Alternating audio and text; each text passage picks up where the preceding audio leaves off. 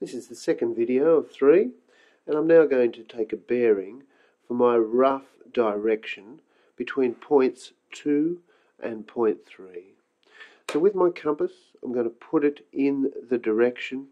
Now your bearings are always going to be 10 degrees one way or the other, so we don't have to be precise. At least we're not going this way. This is my direction of travel on any compass, and so I'm going to put that from 2 to 3.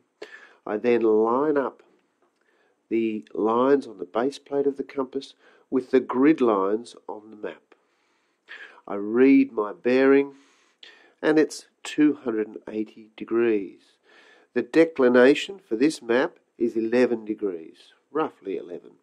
So I'm going to subtract 11 and get 270 or 269, close enough to due west on my compass. I then hold my compass and turn around until the needle is over the red part of the compass, and that will be my direction of travel.